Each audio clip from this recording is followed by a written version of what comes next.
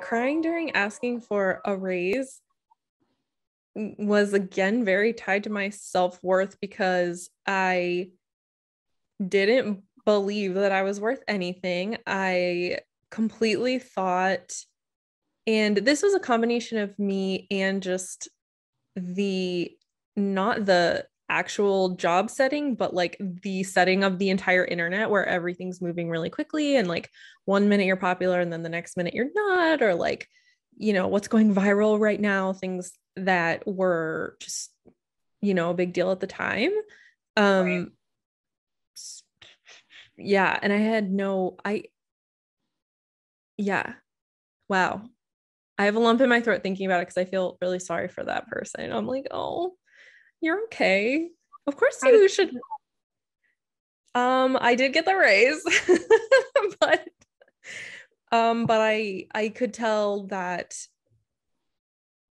or I guess if someone had come to me in that situation and cried asking for a raise, I think I would have like stopped and maybe either had someone from HR or like a therapist. I don't know if there are any offices that just have a therapist around, but like talked out what the actual problem was instead of just being like, yeah, like please stop. We'll get you a raise. Like, don't, I do remember that the person that I was talking to, I mean, this makes complete sense, but definitely waited for me to calm down before being like ushering me out because it does look a certain way. And that is a weird thing I struggle with the crying at work too. It's like, you don't want to look like you don't have your shit together because sometimes that's part of a job, and I hate that and I'm not good at it, but it is a thing. So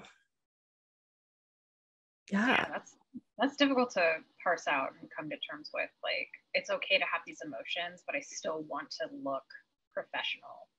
Yeah. And then at that point, am I doing a disservice to the people I'm working with because I'm holding in my emotions and therefore I feel like I'm losing my identity and I'm blaming this company or this workplace, but really it's me. Oh my God. I really need to find a new therapist. Help.